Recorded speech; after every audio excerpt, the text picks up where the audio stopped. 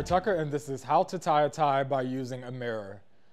In my professional opinion, unless someone else is tying the tie for you, the only way to tie a tie is by using a mirror. You want to make sure you look neat. You want to make sure you have a nice, full, clean, crisp knot. And the only way of ensuring this is to tie your tie in the mirror. So whatever style tie you like to use or whatever type of knot you want to have, you want to ensure that you're achieving this look by doing so in front of a mirror.